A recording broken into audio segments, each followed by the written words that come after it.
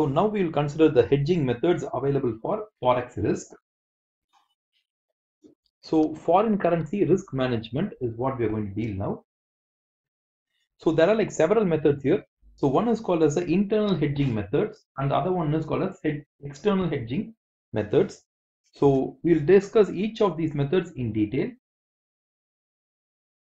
So we'll start from the internal hedging methods.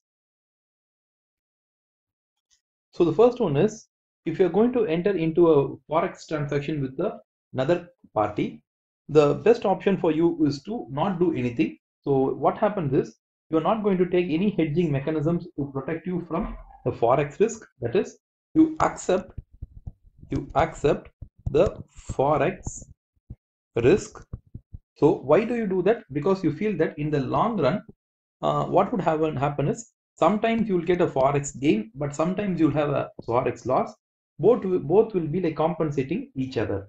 So doing nothing, do nothing is a better option. They feel this is because this method works for small occasional transactions and it saves in the transaction cost. Okay, so you don't need to. So when the gains and losses are going to nullify each other, then you are only going to waste transaction cost in trying to hedge your forex risk. So the second one is to deal in your currency. For example, you sell a good and your parity works like this. You're selling a good for $1, okay, to a foreign company, and you feel that you will get 70 rupees. And after a month, when the foreign company gives you $1, the rupee is at 60. So what happens is, when you price in their terms only, the problem arises. Better what you can do is, you can ask the foreign customer to pay you in your currency. So what happens is, uh, if he has to pay you 70 rupees, irrespective of whatever is going to be the currency parity, he will always pay you 70 rupees. So does it mean that the forex risk is like gone away? The answer is no. The forex risk is still there, but you have shifted the forex risk from yourself to the foreign company. So, but can you work out this in all the cases? No. The answer is, you have to be, your company has to be, and your products has to be in such a strong position that the other party is willing to accept the forex risk.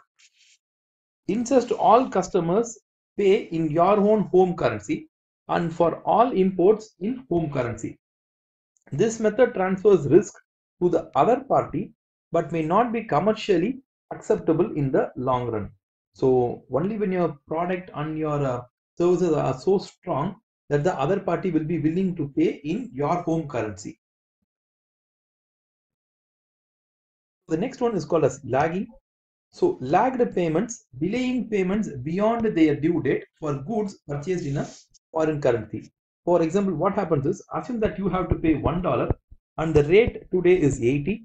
You feel that if you can delay it for another month, the rate might become favorable to you and you only have to pay 70 rupees and get the dollar and pay it to the foreign company. So what happens here is, you are trying to delay the payment, but this is not such an acceptable method, because the foreign company might not accept beyond a date, okay, or they'll levy a fine on you, or they will not try to see you as a good customer. So what happens is, in the long run, they might have a bad reputation about you. So lagging is acceptable within the payment terms. There's something called as a leading. So leading refers like this. Assume that you're going to receive a payment from a foreign customer. So from a foreign customer, you are going to receive a payment. Currently it is 70 rupees, but but you feel that it might go to 60 rupees in the future. So what you do is, you are trying to make them pay now itself. Okay, so you're asking for the income to be paid now itself. Okay, so you can give some kind of a small discount or some kind of a benefit for the customer and try to get the dollar as quickly as possible. So this can also be done in terms of a payment. For example, the current dollar price is like $1 to 70 rupees, and you feel that it might move against you in another 2 months time, but the customer has given you 2 months time to make the payment. But what you do is you try to pay it as soon as possible and try to lock the exchange rate at 70 rupees. So even though he has given you 2 months time, you feel that the price might go to 80. So you feel that it's better to make a payment now itself at 70 rupees for a dollar. So that is called as leading payments. So when a company has receipts and payments in the same foreign currency due at the same time, it can simply match them against each other. It is only necessary to deal on the forex markets for the unmatched portion of the total transaction. We will see an example for this. So assume that you are an Indian company and you have bought $400 of worth of goods from XYZ and you have to pay it in 3 months time. At the same time, you have also sold goods worth of 1,000 to another company called as ABC Co. and you are going to receive that amount in 3 months time. So what happens is, at one point of time there's an outflow in 3 months, and one point of time you have an inflow of $1,000. So how much of amount should you hedge? The hedging amount will be only 600. Okay, so this minus 400 and the plus 1,000 would have to be net off against each other. So you are ending up with $600. Okay, so this alone has to be hedged. So the next method is called as netting. Netting is similar to the matching concept which we saw earlier. Netting is the process in which credit balances are netted off against debit balances so that only the reduced net amounts remain due to be paid by the actual currency flows. Many MNC companies engage in intra-group trading where related companies located in different countries trade with one another. That is likely to be intercompany indebtedness denominated in different currencies. Similar to matching concept, what happens here is there might be several subsidiaries. For example, Nestle company might have a US subsidiary, a UK subsidiary, uh, Indian subsidiary. Okay, they might have like several subsidiaries. So all these several subsidiaries will be like trading against each other. For example, the Indian subsidiary has to pay $1,000 and the US subsidiary has to pay $600 as outflow.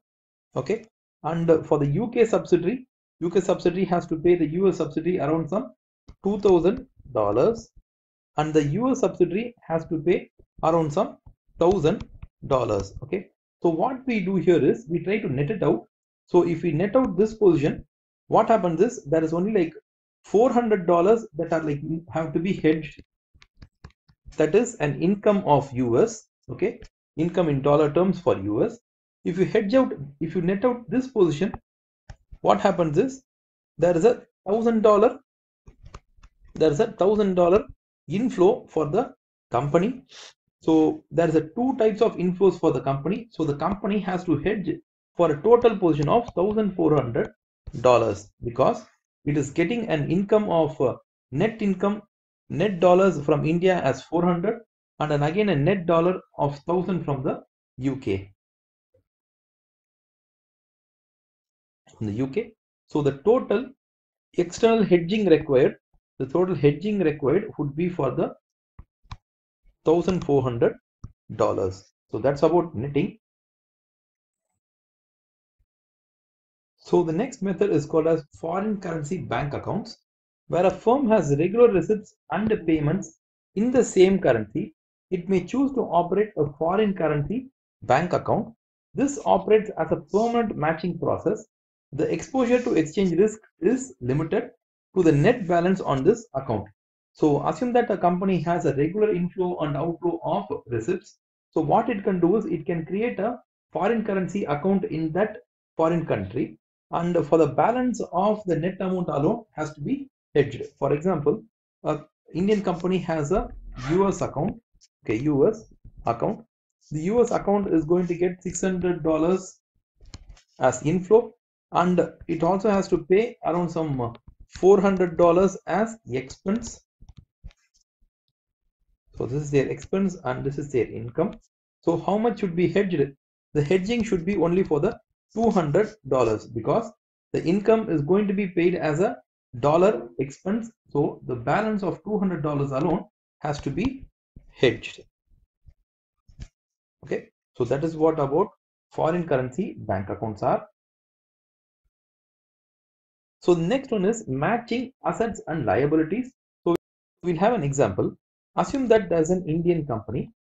This Indian company wants to open a factory in US. So they open a factory in US. This factory is going to sell goods to US people, and US people are going to give the dollars or income to the factory at US. Okay, so the company is going to get a lot of dollars, and this dollar is going to be like transferred to the Indian company.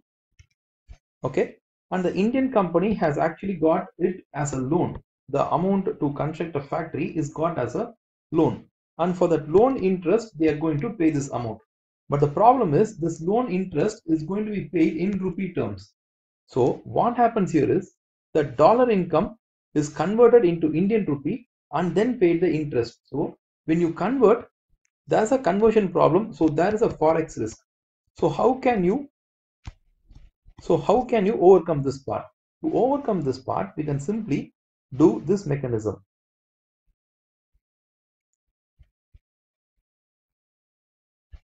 The Indian company can get a loan at US itself. With that loan, they can build the factory. Okay, so what happens is the interest that has to be paid for this loan is in dollars. So if the company is going to sell goods, it might get $100. With that $100, they're going to pay an interest of something like $60. The balance $40 alone would be like converted into rupee, and that will go to the Indian company. So rather than having a $100 of forex fluctuation, now the company has to deal with $40 of forex fluctuation. So this is a better method than the earlier method of borrowing in India and investing in US. Now they have borrowed in US and invested in US, and they also selling in US, and they also pay the interest in US.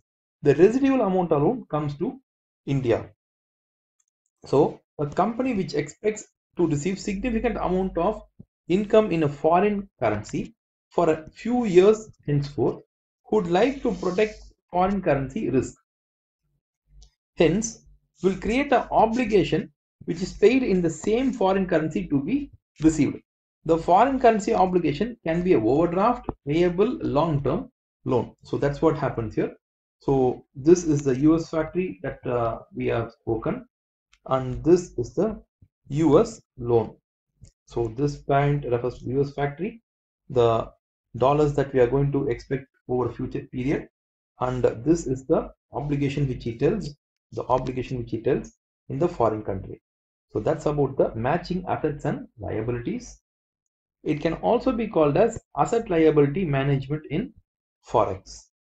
You can reach me at my website wowacademics.com, or you can also see my Quora answers. I am active in LinkedIn and in Facebook page, so you can visit at these places. If you just type Shyam Prasad and Wow Academics, you will get all these links in Google search itself. And if you like this video, give a like, share to your friends, and if you feel that any points we have missed in this video, you can post it. We will try to give an answer to you in the comment section itself, or we'll also create another video for you. So thank you for watching our video.